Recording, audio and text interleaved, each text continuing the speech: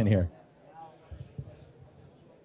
All right. Russ Belville here with 420radio.org. Russ Belville Show, live coverage of the Florida Marijuana Conference. We're at lunch hour right now, Eastern Time, and so we're getting dignitaries to come in and sit with us, and no more dignified a dignitary than Major Neill Franklin from Law Enforcement Against Prohibition. How you doing, Neill? You're just too kind. It's like you're stalking me.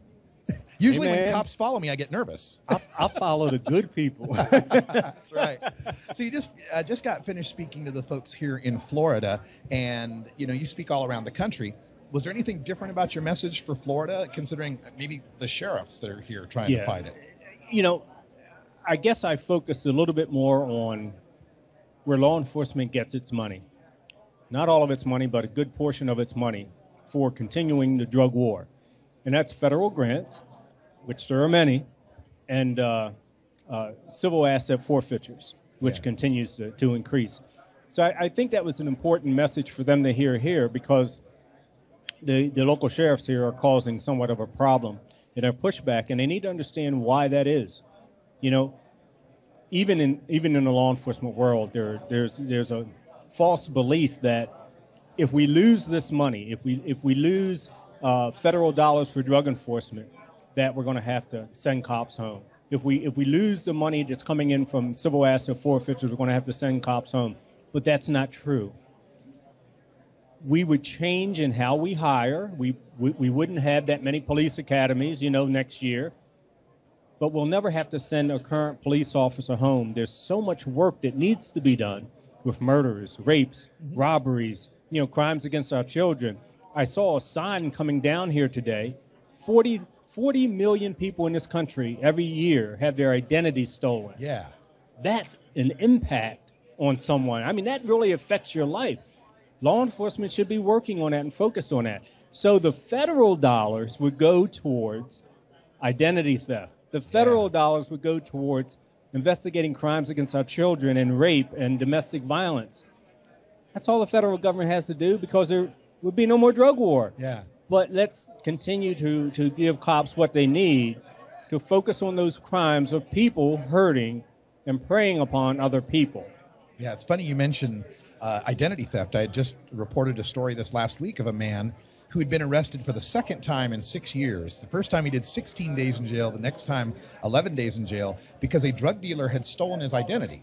And then, he got pulled over for, a equipment violation, whatever it was. Right. Cops run the name. They go, oh, this guy's wanted. Let's haul him in. This guy had never had any, involvement with drugs or crime, had a spotless record. But because of the identity theft, he's arrested twice. Right. It's just so sad that this happens to people. And you mentioned, the other crimes that cops could be working on. We see clearance rates of violent crime in the 20, 30%, or the 50%-ish, and property crimes around 20, 25%-ish. As we move forward and we end this drug war, is there a reticence in cops, maybe some of them, to not want to have to do the hard work? Because a drug arrest is a pretty easy arrest. I'll tell you, if the hard work involves getting a rapist off the streets, they want to do it. Good. If it involves protecting kids, they want to do it. Yeah. If it involves going after that pedophile, they want to do it. They realize that when they arrest someone who's committing those crimes, not only is it a good feeling that you're really, doing something positive for a victim's life, and you're preventing more victims, but, it really makes a difference. When you arrest someone who's committing burglaries or robberies or rapes, you know what? Those burglaries and robberies and rapes really go down. When you lock up a drug dealer, drug crimes don't go down. Yeah. Another drug dealer gets a job. Absolutely right. You just open up the marketplace, for someone else to come in. And unfortunately, during that process of other crews and criminals fighting for that vacant territory, that job opening, there's more violence. Shootings, drive-by shootings, running gun battles, and kidnappings and everything else that comes with that. So, no, cops they don't mind doing that type of hard work. The hard work that they don't like doing is ineffective hard work that really doesn't solve anything, that really doesn't lower crime, where it's just over and over, repetitive work that makes no difference. That's enforcing our current drug laws. That's the kind of work that Let's shift north for a second. I just got a press release from Dr. Harry Levine, Queens College. He does the Marijuana Arrest Research Project.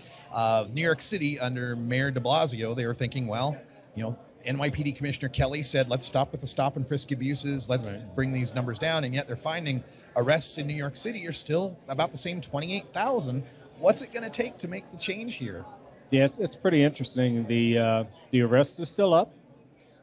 The disparity issues are still up.